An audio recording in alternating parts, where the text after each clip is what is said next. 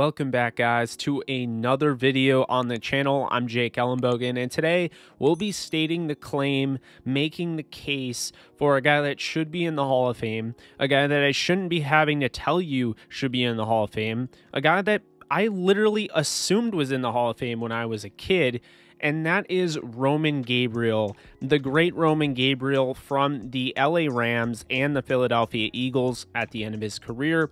We're going to be talking about his career, and we're going to make the case as to why Roman Gabriel should be in the Pro Football Hall of Fame. Before we get into it, be sure to subscribe, drop a comment, and leave a like. If you don't know who Roman Gabriel is, I guess now it's time to get educated, right?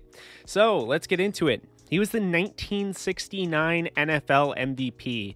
He was the Pro Football Writers of America Comeback Player of the Year in 1973. He is a Pro Bowl MVP, which is something that's, I don't know, I thought it was cool. I figured I'd mention it. Four-time Pro Bowler from 67, 68, 69, and 73. First team All-Pro in 1969. He was pretty much one of the top-notch quarterbacks in the late 60s. He started 89 games for the Rams despite suffering all sorts of injuries to his knee and his shoulder during that time. And he was truly first of his kind, measuring in at 6'4" and 235 pounds at quarterback. When you think of that, who does that come to mind? Well, it comes to mind a few quarterbacks because that's kind of the norm today. But the way he was, the way he played against everyone else, he was like a you know, what Big Ben is today, Ben Roethlisberger for the Pittsburgh Steelers. That is what Roman Gabriel was before Ben Roethlisberger was born. Roman Gabriel was that big-bodied quarterback. That's not a big deal now because that's like the standard, but he was the big-bodied quarterback in a league where nobody had really seen that, and so he was ultra hard to bring down, sack, and he would make plays all over the place with his legs in the pocket while he was being brought down. He'd flick his wrist, the ball would go flying. He had unbelievable accuracy, ball placement, what have you. He had a cannon for an arm.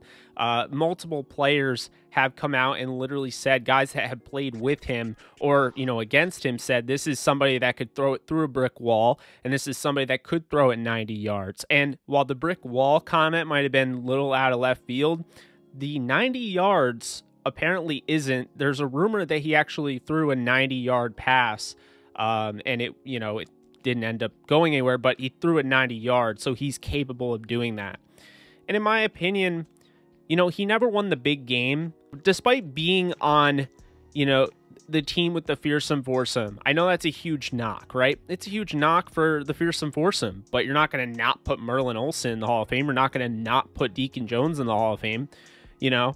So I guess my point with Roman Gabriel is there's a player that comes to mind that's similar to him in the modern day that people are arguing should be in the Hall of Fame, and he'll probably get more of a look than Roman got.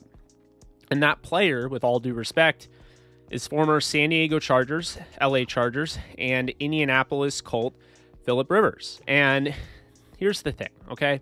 Philip Rivers, very, very good quarterback, but he never won the big game. And to me, if you are saying that Philip Rivers is a Hall of Famer playing in an era where there's a lot of throwing of the football, you know, you had guys, of course, like Antonio Gates on your team, LaDainian Tomlinson, it seems quite unfair to not put Roman Gabriel in the Hall of Fame, who was pretty much doing what he was doing before he was doing it. And I'd make the argument he was a better quarterback, wasn't further down the rungs than Rivers. Rivers was never in that elite status. He was never in the Brady, Rodgers, Breeze, Manning of the league. However, Roman Gabriel was of that elite status. He was in that Bart Starr category. So, you know, to me, I feel like he's just gotten a little unfairly treated. He retired as the all-time leading passer in Rams history. He's no longer the all-time leading passer in Rams history. That belongs to Jim Everett. But he did retire that. This is somebody that had 201 touchdowns passing, 149 interceptions, which is pretty good. There are guys in the Hall of Fame that have more interceptions than touchdowns thrown. There's literally a guy that had his number retired by the Rams that had more interceptions than touchdowns thrown. That was Bob Waterfield.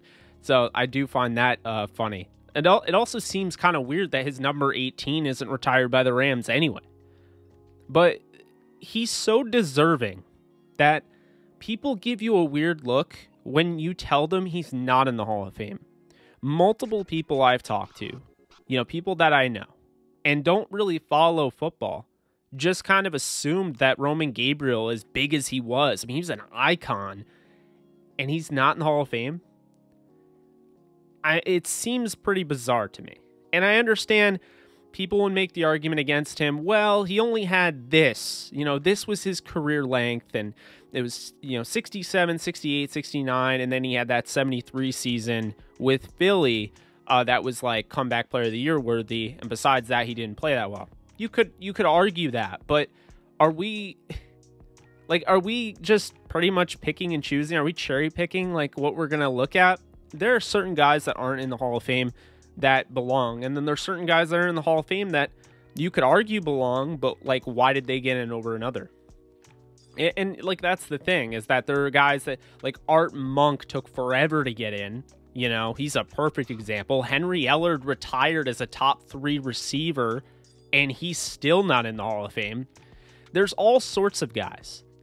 And at the quarterback position that we're so biased for, to the point where Phillip Rivers is like, people think he's a no-brainer Hall of Famer, but don't think Roman Gabriel's in the Hall of Fame, is just mind-blowing to me. You have to keep in mind, in his time period, Roman Gabriel's statistics are really good. I mean, for his time period, they're really good. He was 86 and 64 and 7 because he had 7 ties. He played 183 games. He had 29,444 passing yards. He had 201 touchdowns again, 149 interceptions, 52.6 completion percentage. He's a 4-time All-Pro, he's a 4-time Pro Bowler, 1-time All-Pro, and 1-time MVP. He just didn't win the big game. But I mean, I don't really like that as like a barometer. Like, so he's 0-2 in the playoffs, but it's more than that. And honestly, his playoff statistics aren't horrible. 3 touchdowns, 336 passing yards, 2 interceptions. The thing is, guys, it's this, okay? The NFL has refused. I mean, it's not like they've, been asked by somebody huge, maybe we should get on that, but they've refused to release all of the film dating back to God knows when, right? So it's like, all we do, me being a 25-year-old diehard NFL fan, following going back, I love the history and all of that. All I can do is look at stats, look at like a handful of games that are on the internet that you can't really find anywhere, and look at accolades. How is it fair that sports writers are dictating who gets in the Hall of Fame based on like who they voted for their accolades? There are players that didn't win Pro Bowls or didn't get Pro Bowl nominees or didn't get all pros, and they led the league in their respective category that year for their position. I mean, it's happened. And so I just think it's ridiculous to me. There's just not enough out there. But then, of course, you had the leatherheads, the guys that weren't even wearing, they were wearing leather helmets. And all we're told to do is just stay in our lane and be like, no, you don't understand. He was that great. He was amazing. He was the start. But then we actually we would have legitimate film on Roman Gabriel. I mean, he played in the 60s. He played with the Fearsome Foursome era. How come the Fearsome Foursome is recognized, but Roman Gabriel's greatness is not? He played in the wrong era. If he played in the passing era of this time of day, he'd be one of the best. And that's my argument. But on top of that, I think he's got a resume, and he's an icon. And the only thing is, he didn't win the big game. Congrats. There's a lot of guys that haven't won the big game that belong in the Hall of Fame. But that's my case that I'm making for Roman Gabriel. I believe he belongs. He's in all sorts of different Hall of Fames that just aren't the Pro Football Hall of Fame. So clearly people believe that. It just seems ridiculous. He's gotten all sorts of support, outside support from guys that played with him, guys that played against him, modern day guys. People have come out in support of Roman Gabriel being in the Hall of Fame. So that is my thoughts there. Hope you guys enjoyed. If you guys don't know who Roman Gabriel is, definitely educate yourself. He is a great quarterback. I also had the opportunity to interview him. I probably should post that interview at some point. He was an absolute joy to interview. So, you know, I definitely have no problem going to bat for him. He was just quite the talent there. It took him a while to get going, get his feet under him, but when he did, he was a freight train, and you know, he has 16 comebacks, he had 15 game-winning drives, he played on some good teams, but he also played on some poor teams. Philadelphia was not a good team, but you look, and this is a perfect example, it's a 53, I don't know how many then, but it's 53 now, it's a 53-man sport. And so when we, you know, relegate the entire success to a quarterback, when there's 52 other guys, it seems ridiculous. However, we don't give Roman Gabriel enough credit for what he did at age 33 with Philly. You know, he threw over 3,000 yards. He had 23 touchdowns. I mean, he ended up going to a Pro Bowl. That team went 5-8-1. So it goes to show you, even when he was good, he still had poor play around him. But those are my thoughts. Hope you guys enjoyed. I'll be back. I'll be doing more videos. We got the JE100 series that we're doing. I'm going to do the Make the Case series. I think I'm going to start making that a thing. Next up, I already have decided we're going to make the case for longtime Raiders cornerback Lester Hayes getting in the Hall of Fame, because it's criminal for him not to be in. But again, hope you guys enjoyed. If you did, you know, be sure to subscribe, like, and drop a comment. I will talk to you guys soon. You guys take care. Later.